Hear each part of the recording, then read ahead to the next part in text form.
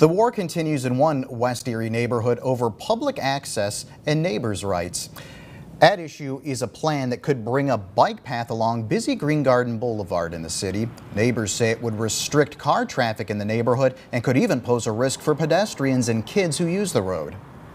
We want our side to be heard, I would say first and foremost. To that end, we are scheduled to have a meeting with some of the folks at City Hall. In the Philadelphia consultant on this project is coming in for this meeting, and that will be sometime maybe next week. Many of the neighbors have posted signs showing opposition to the bike path plan.